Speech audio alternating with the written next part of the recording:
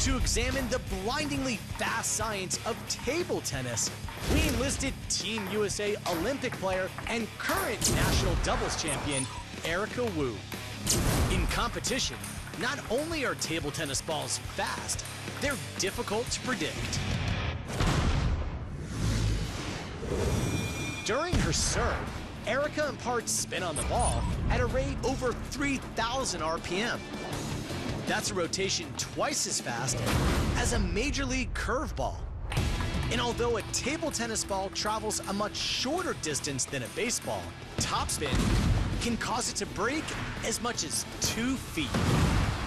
But since the surface of the ball is smooth and seamless, it's virtually impossible to read spin with your eyes.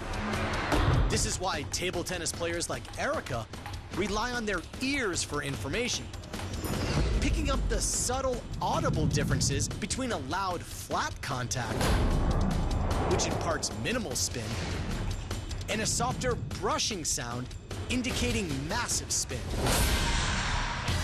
And identifying rotation isn't the only reason Erica relies on sound.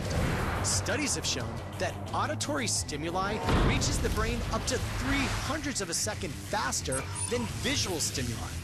This helps when dealing with balls that leave the paddle at speeds over 70 miles an hour.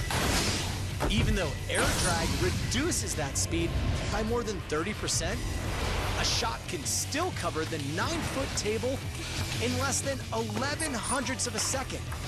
That's about 3 times faster than the blink of an eye.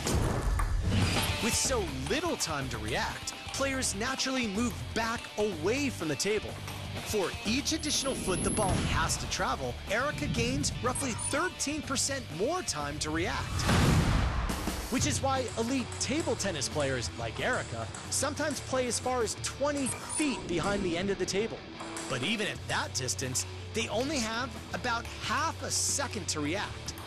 That's comparable to returning a 150-mile-an-hour tennis serve, while returning the ball to an area nearly 50 times smaller than the size of a tennis court. In addition to quickness and precision, playing table tennis at the elite level also requires incredible endurance. Studies of VO2 max, a measure of the body's ability to utilize oxygen, have shown that elite table tennis players are on par with professional soccer players.